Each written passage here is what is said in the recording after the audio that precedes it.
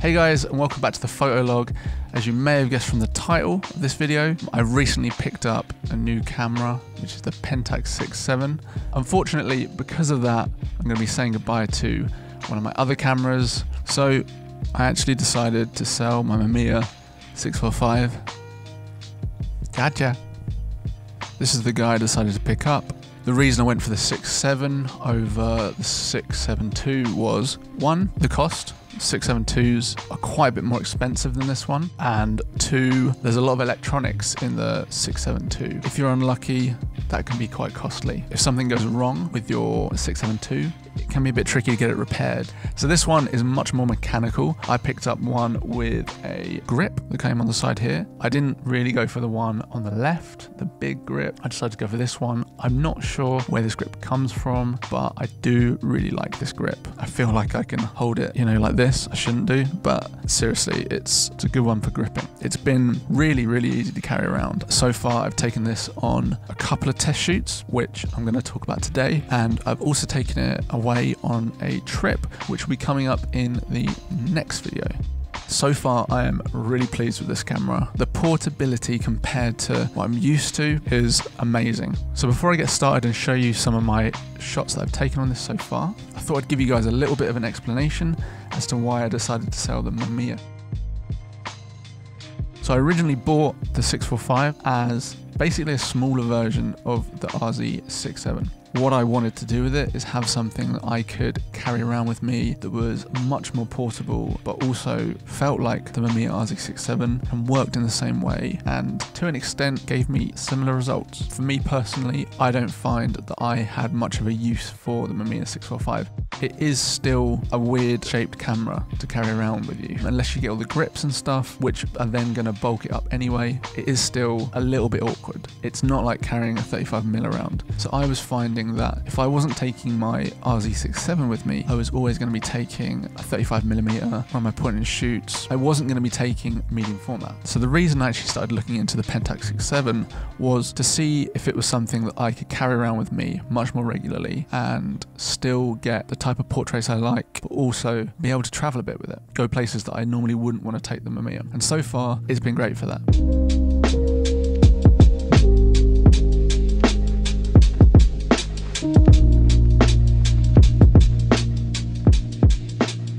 To kick things off with this camera, I thought I would show you some images from a test shoot I did a couple of weeks ago with a model called Laura from Germany.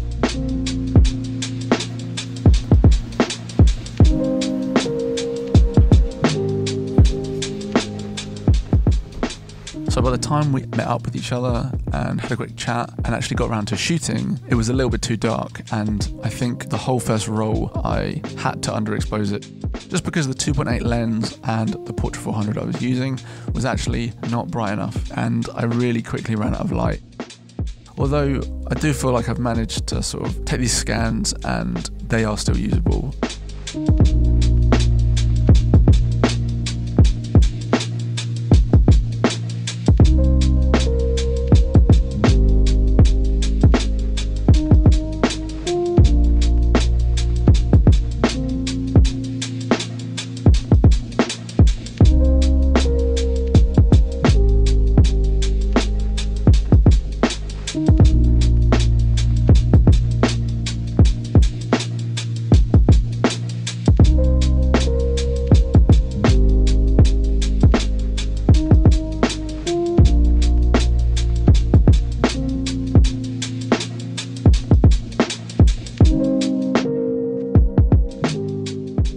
This shoot was over 2 days.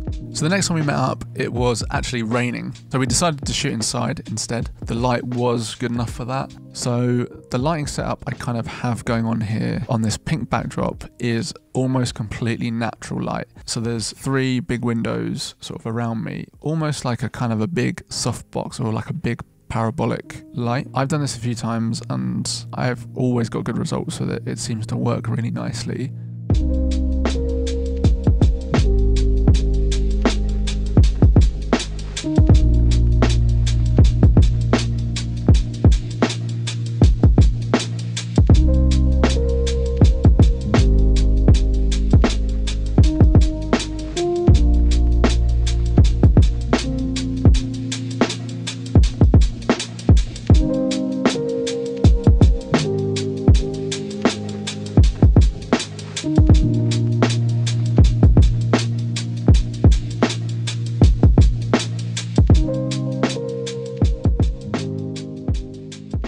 for a test shoot, this sort of thing is perfect. It's kind of like, it's good for models, it's good for photographers to kind of like practice a bit of lighting, a bit of natural light, adding a bit of artificial light as well. And these are the sort of shots which models and agencies really like, this sort of stuff, because it's kind of simple, there's no distracting background, stuff like that.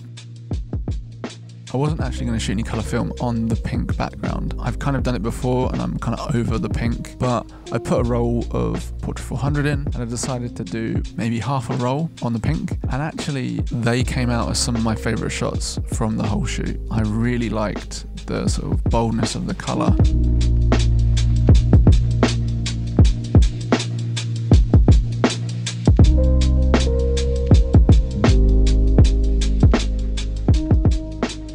I was kind of surprised by this lens and this camera. I didn't think I was going to like it as much as I liked the RZ. The lens I have on it is the 90mm, so it's a little bit wider than what I'm used to on the RZ, which is 110. But actually, I think it's really nice for these sort of like medium distance portraits. Basically, what I was trying to do in this session was to kind of try lots of different types of lighting and try and get as many different results, try and push the limits of what I could do with this camera.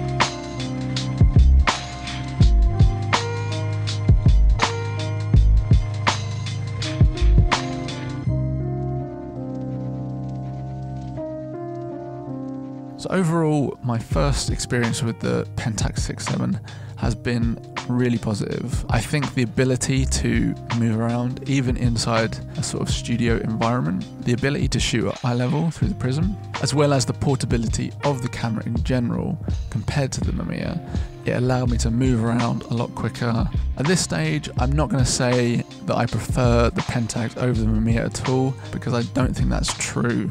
If you watch videos on these cameras, you're probably going to hear the same sort of thing. They're kind of good for different things. I still love the RZ6.7.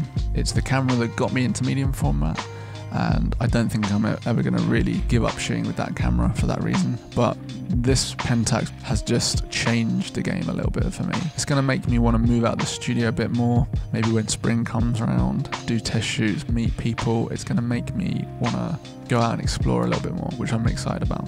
So thanks very much guys for watching this video. If you enjoyed it, give us a like. If you're new to the channel, please hit subscribe for more videos in the future. And if you'd like to check us out on Instagram, you can find our links in the description below. There's my Instagram, there's Tom's Instagram, and there's the Radical Eyes Instagram. So thanks very much guys, and we'll see you in the next episode.